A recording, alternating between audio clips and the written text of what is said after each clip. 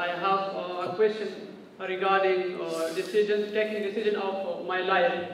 That means going for a new job or like starting a new business or going for education. What should I consider and what should I think before that to think about that decision, to take that decision? So, essentially what you're asking is, what should I invest my life in? But the way you're putting it is, what job should I take, what education should I do, that's not the point. Essentially, the important thing is, this is a life. For every one of you, your life is precious, isn't it? Hello? It's a precious life. If something is precious, where do you want to invest this life?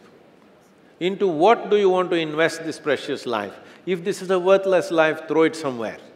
If this is a precious life, what do you want to invest this life into? If you look at it this way, you will find something truly worthwhile to do.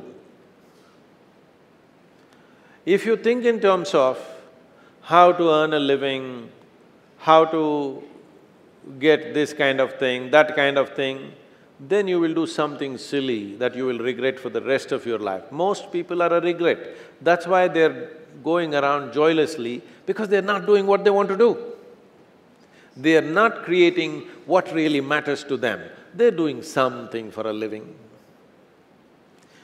Earning a living is not a big deal for a human being. Every creature, every worm, insect, bird, animal is earning their living, isn't it so? With such a big brain, what is the big deal about earning a living?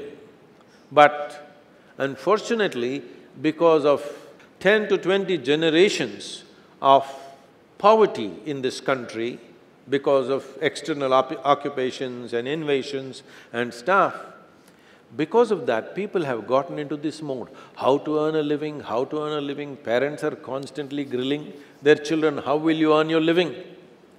With such a big brain, when an earthworm can earn its living, such a big brain, is earning a living an issue? No. What is it that you're going to create? This precious life, where are you going to invest it? Are you going to invest it in something that's truly worthwhile, or are you going to throw it away as a worthless thing? This is the important thing, because what you call as my life is just a certain amount of time and energy, isn't it? Yes? As you sit here, your life is ticking away or no?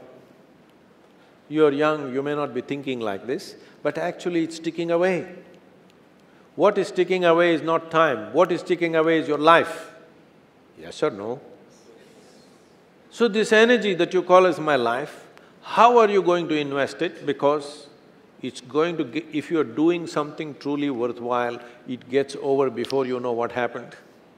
Only if you're doing something worthless, it feels like a long life. Have you noticed this? On a particular day when you're very happy, 24 hours, poof, it went off like that, like a moment. You're miserable, 24 hours feels like 10 years. Have you not noticed this? So only miserable people will have a long life. Joyful people, life goes away like that, as if it's a couple of days. It passes away like that, if you are creating what you really care to create. So, one thing that every young person should do is, without the influence of the peers of your own age group, without the influence of your professors and your parents, without any kind of influence, somewhere you must stay by yourself, at least for 2-3 days, and look at it. What is it that I want to invest this precious life into? What is it that will be worthwhile today and worthwhile after 50 years for me to invest myself into? You invest your life into that, whatever it is. However small, big, it doesn't matter. If you see that this is something truly worthwhile and you invest your life in that, this will be a life of fulfillment.